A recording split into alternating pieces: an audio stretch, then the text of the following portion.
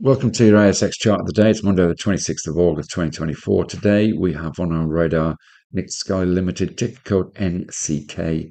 This furniture retailer is in a strong position. It has had some good price action over the last month or so, and one which we think is worth a look.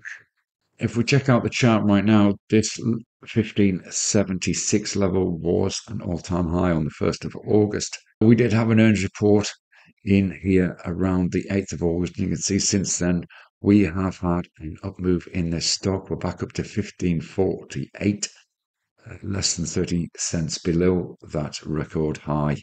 And with this being a fairly high dividend paying stock, as well as producing a good looking balance sheet, we think this is well positioned for not only a breach of that, but also a potential move up, perhaps even as high as 10% from that 1576 level over the course of time as a medium term hold.